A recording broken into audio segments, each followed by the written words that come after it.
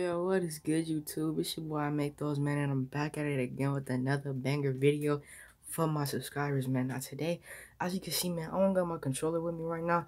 All I got is a keyboard and this Logitech mouse right here. I don't know if y'all can even see that. Yeah, so I don't got a controller, but today I'm gonna teach y'all how y'all can get into the PS4 without a controller. It's really easy, and yeah, so let's get into it.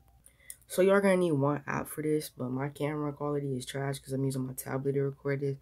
But I don't know if y'all can see that, but you're gonna need PS4 remote play. So you wanna click remote play, and then you're gonna have to know all of your login information. So when it starts you up, it's gonna be asking you like to verify that it's you and put all your PS4 information in. So I already did that like a couple weeks ago.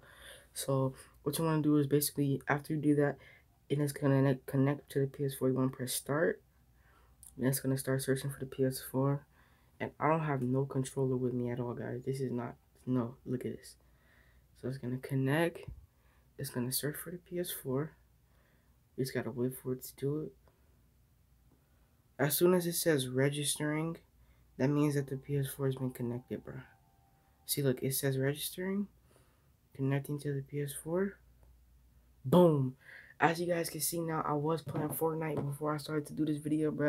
But this is a very easy and quick tutorial, man. So you guys, to navigate to the PS4 without the controller, Sony does provide a keyboard. So if you guys want to use a keyboard for that, yeah, I can. I'm about to get some games in on Fortnite real quick. So yeah, this actually really does work.